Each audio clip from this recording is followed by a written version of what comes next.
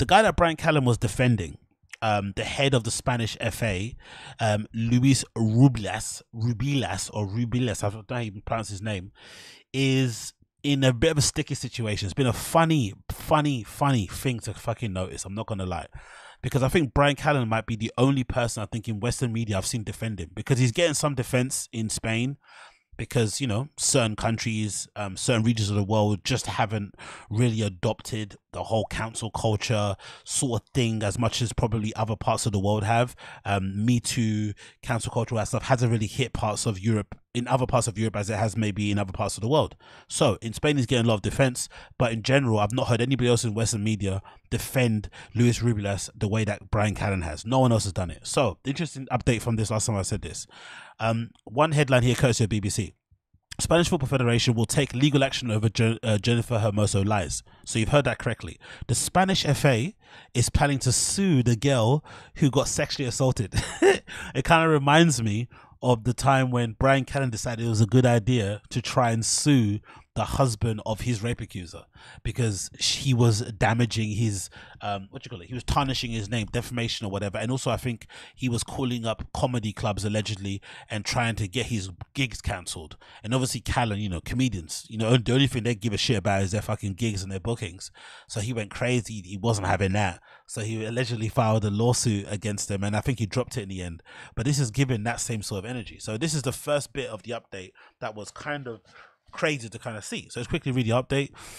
It says Luis Rubiales has refused to resign. That's one thing as well as an update. He's refusing to resign after kissing forward Jennifer Hermoso on the lips following Spain's World Cup final win over England.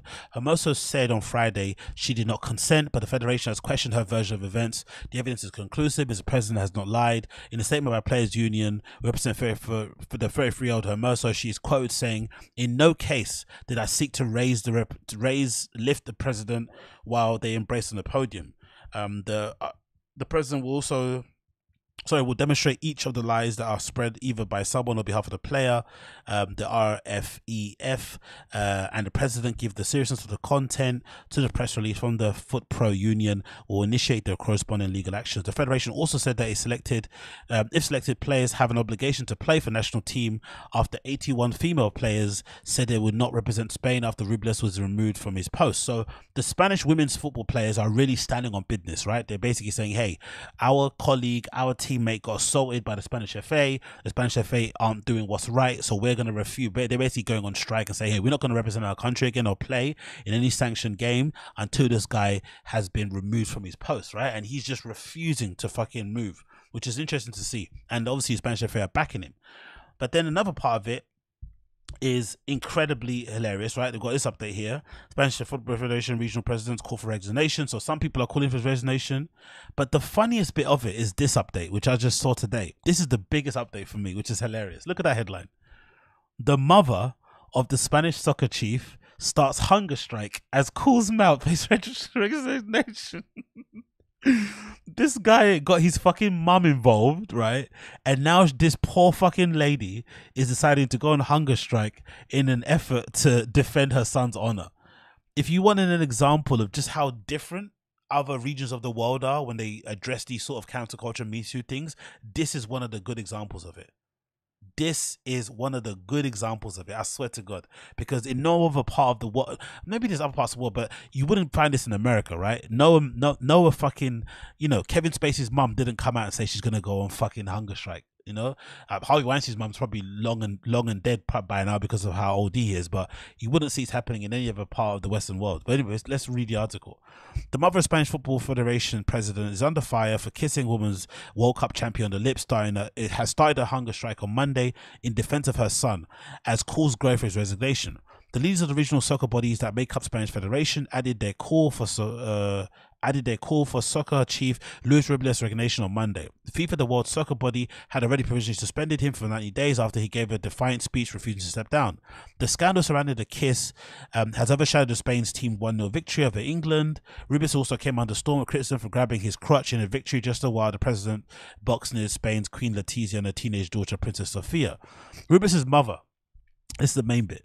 Rubiales' mother, Angeles Beja or Beja, I don't know if I pronounce that name, right? Angeles Beja, told the state's news agency EFE she would remain on hunger strike night and day at a church in southern Spain until what she calls the inhumane hounding of her son ends. Speaking outside the church in the southern town of Montreal, Rubiales' cousin, Vanessa Ruiz, a woman, right, joined in his mother in calling Hermoso to tell the truth.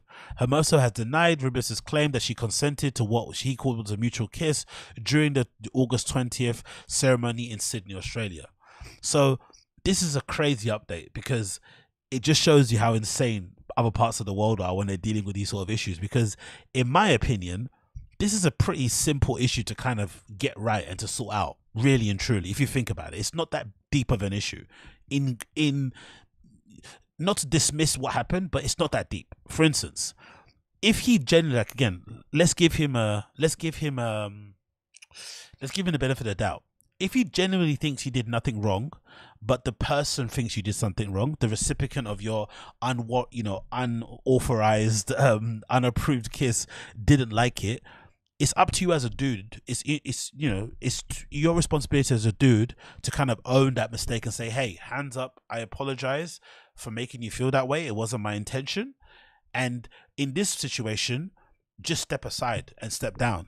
Because if you think about it, in any other walk of life, if you're working in a regular job, right, and you happen to, end up making a move on somebody at the Christmas party, right, and they didn't reciprocate or they didn't like it and they complained, you would get fired, or most likely, if you're well liked or maybe you've got whatever connections in the company and people have back you, they might say, hey, why don't you resign so that you don't have to kind of have to go through the whole internal investigation thing, and then when you try and get a new job we have to kind of give them references and give them information about what happened here, because I think that's what the whole resigning thing happens for, right? You resign first before we do the internal investigations, because then we don't need to divulge any other personal information about you. So they're kind of protecting you in that way. But I think the kind of grown-up thing to do in this situation is to own up to your mistake, say that you did wrong, and step aside, especially in this case, because this case is concerning the Spanish football team, the women's football team, winning the World Cup. They won the World Cup at the death. I think it was 1-1 against England. They won the World Cup via penalties. It's a big fucking honor to win such a trophy. Massive achievement. And it's all been overshadowed because this guy decided it was a good idea to kiss one of the players when they were coming up to get their fucking medals. Like, in my opinion, some of the hugs that he was giving some of the girls, because if you watch the whole video, it's kind of wild. I thought some of the hugs were a bit much, right? The hugs were like, the hands were getting dangerously low. He was picking some of them up and shit. I was like, bruh, like, unless you played with these girls, unless you know them intimately from, like, I don't know, coaching them when they were like young, even that is still odd. But like, maybe you have like a an uncle, older dad relationship with them, fair enough. But these girls are all about maybe 5 years younger than you and something. Like, it's just not professional to kind of act that way. So I think the hugs were a bit much. So him kissing her was obviously over the top, but he just refuses to fucking own up to his mistake. And now we're in a position where it's just going to keep rumbling on and on and on and on. But also credit to the girl involved for just allowing the situation to just, transpire the way it does, because it feels like Spain, unfortunately, are in a place now where they're not really, they're not really as progressive as maybe other parts of the world. And I have a feeling if she would have come out and said more, or sat down for a long form interview somewhere, there'd be parts of the Spanish media, Spanish press, celebrities, talking heads people that'll be saying, look, she did it all for attention, she wants to be more famous. Do you know what I mean? They'd have that kind of fucking crazy rebuttal. So I like the fact that she's just letting it breathe, and whatever happens, and it plays out the way it kind of plays out. But it's hilarious to see him, how he's kind of defending himself, because I also think to myself, like, I wonder what would happen if fucking Brian did the same thing. I wonder if Brian approached his cancellation the same way, what would have happened? Because I feel like a lot of these guys got away with it. I feel like a lot of them got away with it because I feel like a lot of them kind of got away with it because they are, they come from wealthy families, they're well connected and shit. regular people like you and I, if we got accused of rape, if we got accused of, being a pedo, on the border of being a pedo, right? Because Chris D'Elia's story is funny because I don't think he actually did anything to anybody underage. It was more so him contacting girls underage, finding out they're underage, and then contacting them back when they're not underage, right? Which to me is still pedo shit, in my opinion. But hey, what do I know? I think any other person that does that sort of shit, you're done, right? You're finished. You're never coming back from that thing. But I think those guys kind of got away with it because they're wealthy. They can kind of they essentially can survive not working for a while. Because I think, if I'm not mistaken, Chris did no podcast, no comedy for like a year. Do you know what I mean? No one else, I don't think, unless you've got savings, can actually survive with a year without working.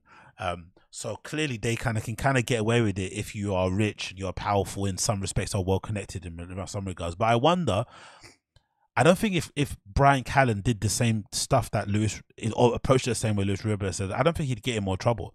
I think it would have been fine for him. I honestly do. I think it would have been perfectly fine if Callen came out and just was like, yeah, I raped her.